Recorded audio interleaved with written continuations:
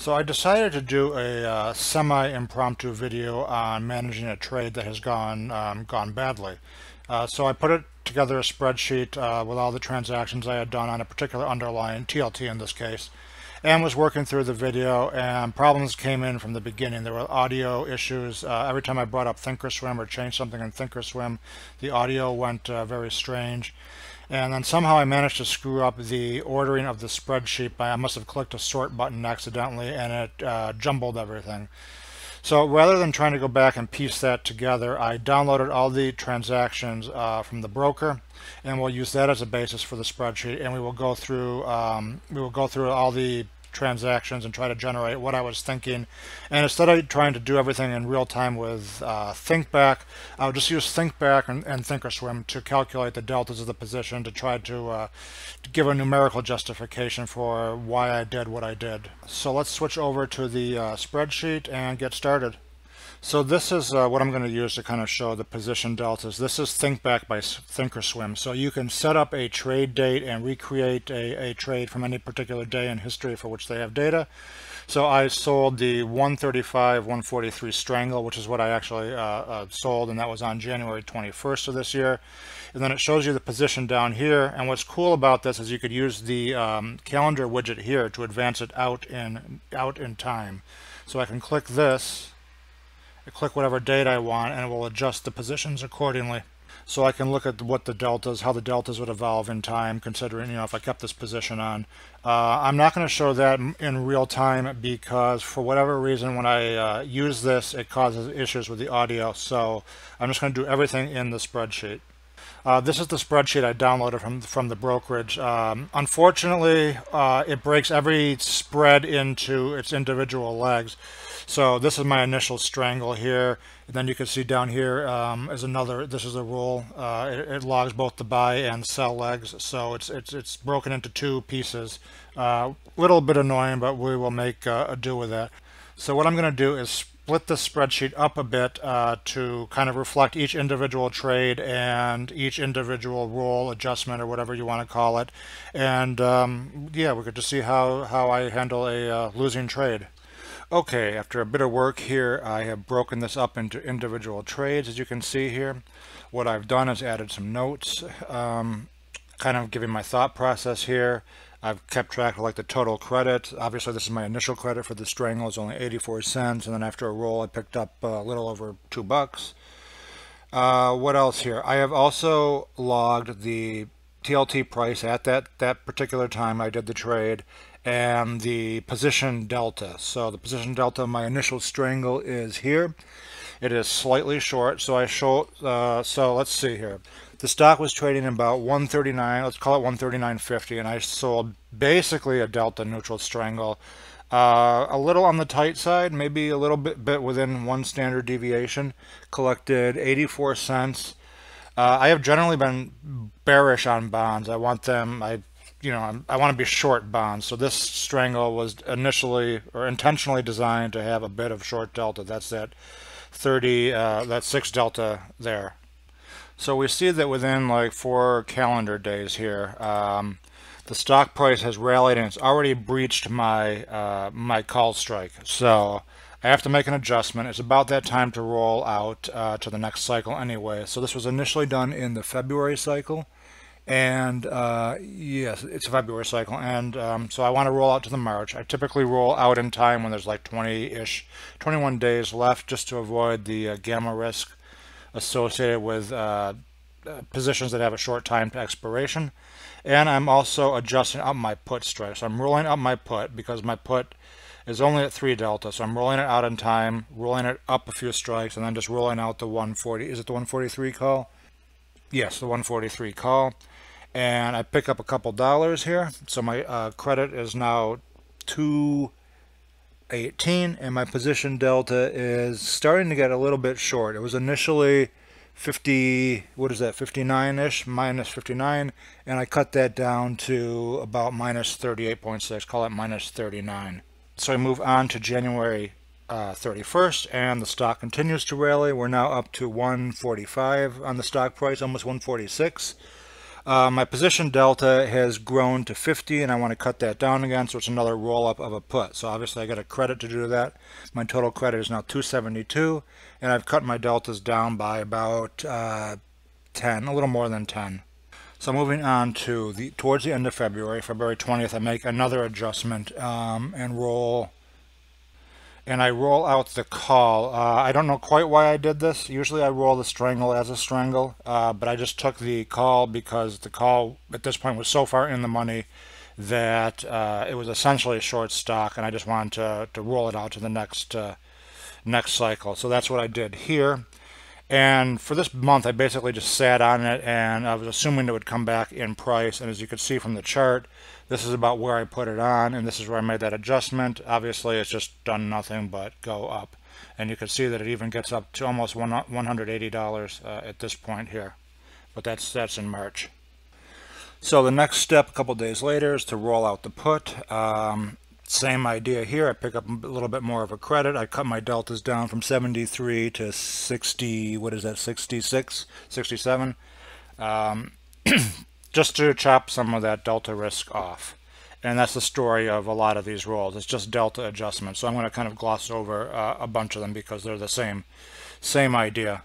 So the next one, the 27th. So 3 days later, I roll my put up to the 146 line. So my call is considerably in the money and is a very high delta, as you can see from here, because my put is not helping me much. This is getting to the point where this call is essentially acting as short stock. So even though I have this weird inverted strangle on where I'm short a deep in the money call and a put that's a couple strikes higher up than that, it behaves a lot as if I were short stock and short a put.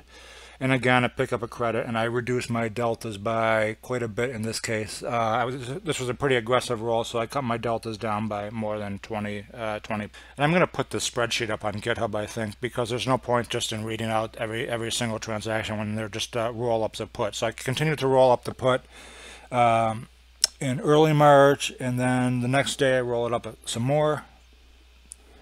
So now we're up to a total credit collected of almost $7, $6.82. So my deltas are still getting up there. They're minus 70 even after the rolls. So I don't do a hell of a lot until the end of March. Again, I roll the call out to May. So this is about where we are in this on the chart. So we're kind of at the peak of the craziest, except for this really wild spike here. We're kind of near the top. And the reason I left the put there is probably because volatility was so high. There was still a significant amount left in that put, despite it being kind of far from the money. But I rolled it out a few days later, and I rolled it rolled it up and out. Again, I do nothing for the next month essentially, and then I roll the entire position out until May. And I'm sorry, not the. I roll the call out to June and I roll up the put. So again, this is a delta adjustment, and this is one of the advantages of staying small. Despite all this whipsawing and the fact that I'm rather unhappy that I'm losing money, it seems like on every adjustment I make, the fact that it's just a one lot means I can withstand the pain of the losses. So now my collection is up to over $10, $10.70, and my deltas are still about minus 60. So again, put adjustment, total collections up to 1178. That's just to keep my deltas in check, minus 60. So the next adjustment is actually a debit. I've managed to avoid being assigned on dividends because of this, because of the calls in the money, but this is so far in the money that I'm going to be assigned. So I need to adjust it upwards several strikes to avoid that assignment. And I have a video on how to determine that, which I will link to in a card or in the description below. But this transaction, of course, is a debit since I'm rolling up a call. I pay several bucks for that, right? I have 1170 something credit, and then only 670. What does that say? 678. So obviously debit. But it does cut down my deltas quite a bit because I'm moving the call closer to the money. It's a short call, remember, so I only have minus 30-something, 34 deltas. So put adjustment again, roll it out, roll it up. Total collection is back to 10-something.